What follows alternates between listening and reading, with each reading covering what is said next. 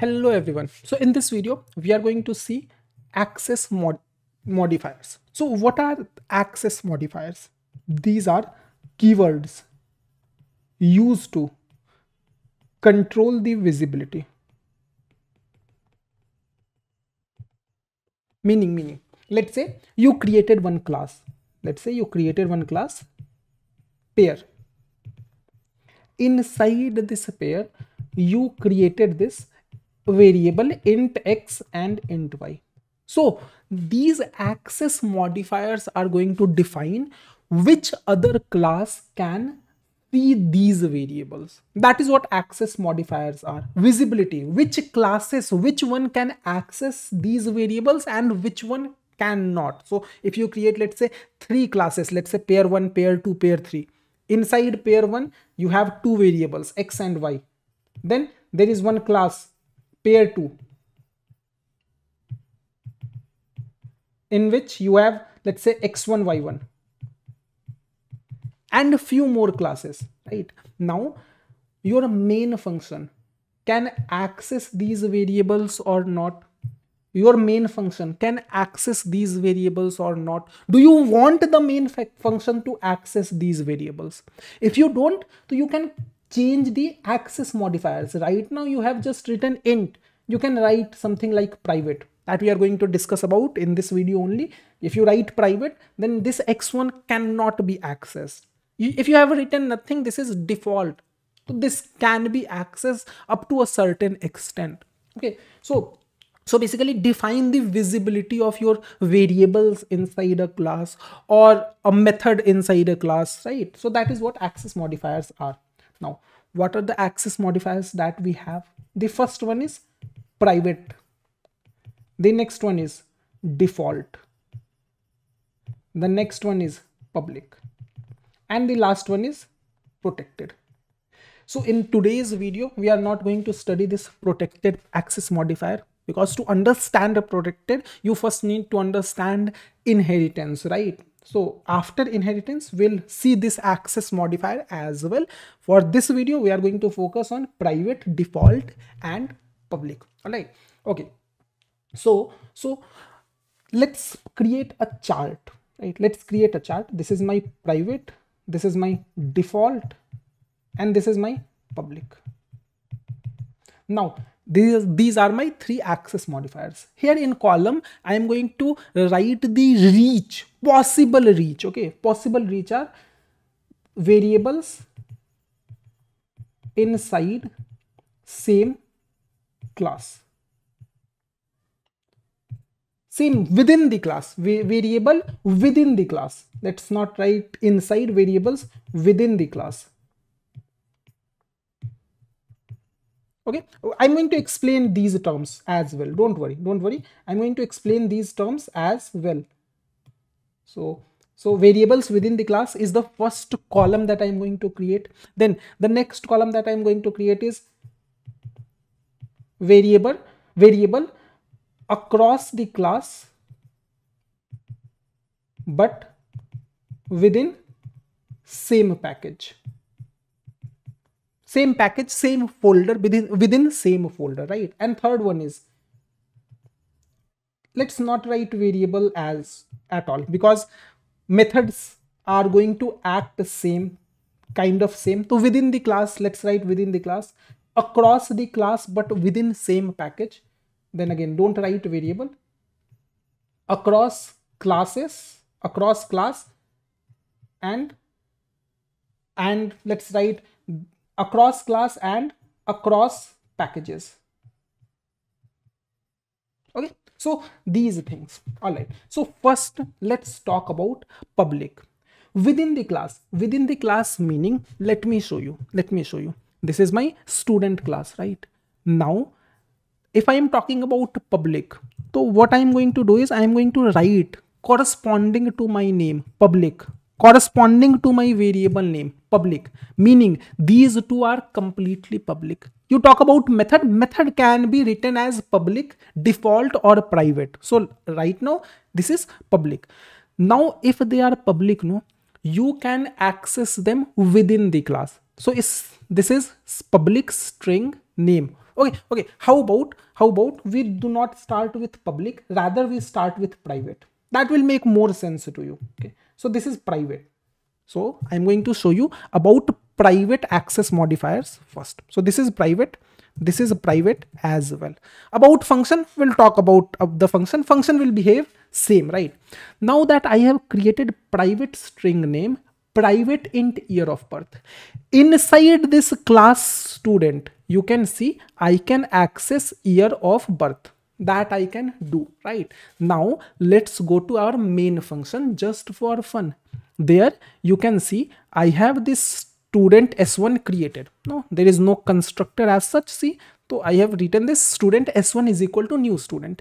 Now, because the variables are private, name and year of birth, and this .java that I'm trying to access, this main function is inside a different class. See, this is student class. Inside the class you have these two variables. Inside the class you are able to access year of birth. There is no red mark, right? So that's what I have written. Inside, within the class private variables can be accessed. No worries with that.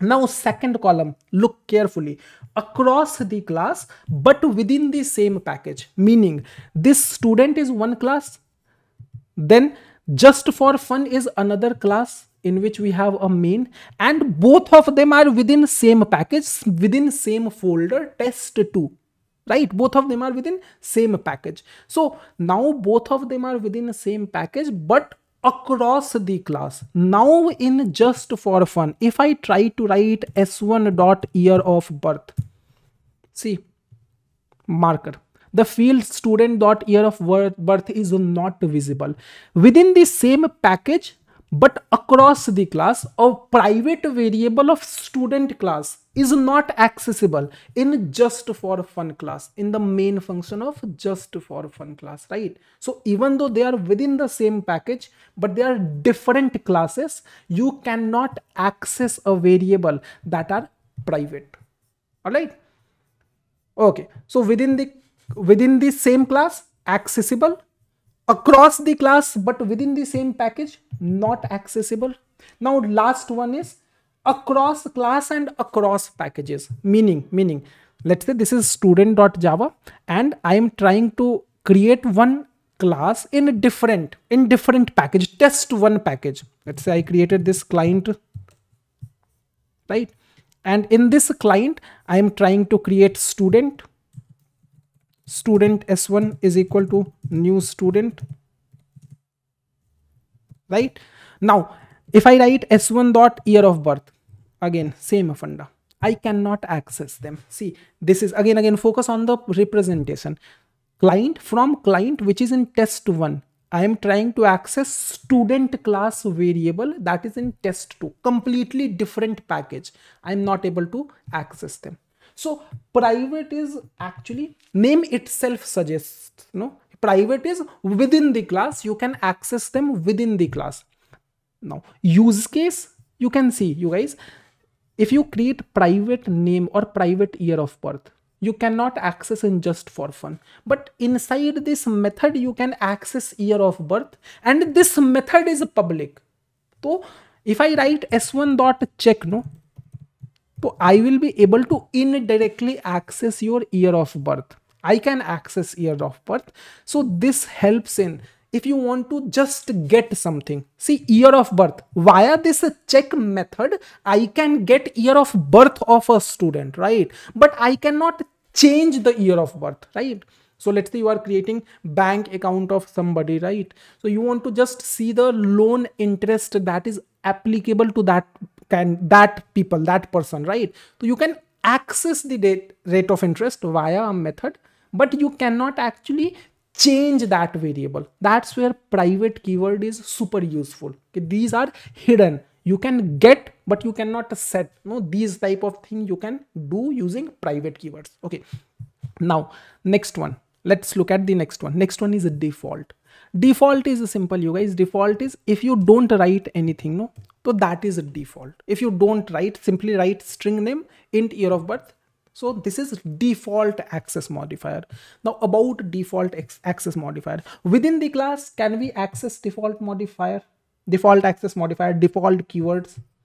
Yes, yes, we can. You can see name is default, year of birth is default, and we are able to access year of birth inside this function, right? Inside this method, right? Second thing, can we access across the class but within the same package? Within test2, my student class is in test2, so can I in test2 another Java, if I go to just for fun, inside that can we access? So let's see if we can write s1 dot year of birth, s1 dot year of birth. Yes, I am able to access s1 dot year of birth. What happened with this one? Okay, so s1, of course you want to no, maybe print this, something you need to do, otherwise they will show the red marker. So let's say I'm going to print it.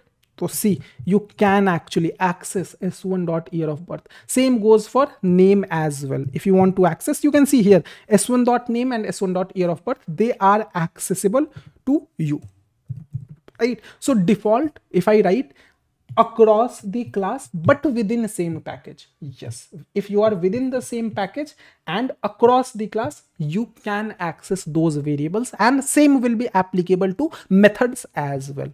Last one, across the class and across packages. Let's try that, meaning I want to access this name and year of birth from a different package. See, test1 is the package and student is in test2, right? So can I access in this client student dot year of birth? Let's try it out. So s1 dot, see, check the method that I am able to access, but year of birth, there is no year of birth or name that is accessible. So you are right, exactly. If you are using a default, no, so you cannot access it across the package. From one package to another package, you cannot access those variables. Okay, now pause this video and try for public. You can guess how public is going to work in these cases, right? Now let's try it out. Let's try to change everything to public. This is my student class. In the student class, let's write public string name, then public int year of birth. So if I have initialized, I have used this public access modifier. First of all, can I use within the same class is student, can I use in one of the method of that class, right? Definitely. Check is the method. Inside this, I am able to use year of birth. So if I write within the class public is definitely useful. Then across the class but within the same package. So just for fun, am I able to use s1 dot name, s1 dot year of birth? Absolutely right. You are absolutely right. See, s1 dot name and s1 dot year of birth, they are accessible here. Both of them you can access. So let's mark it correct. Across the class but within same package, accessible. Now last one, where both private and default access modifier failed. Let's try it out there. So can I access this name and year of birth of student class, which is in test2? You can see, can I access it inside test1 in my client? Let's try it now. So if I write s1 dot, see, now name and year of birth, yes, they are accessible to me in different package as well. In test1, I can access in different package. So that is your public access modifier, you guys. Public is basically within a file, within a source. You are not able to see the source, by the way.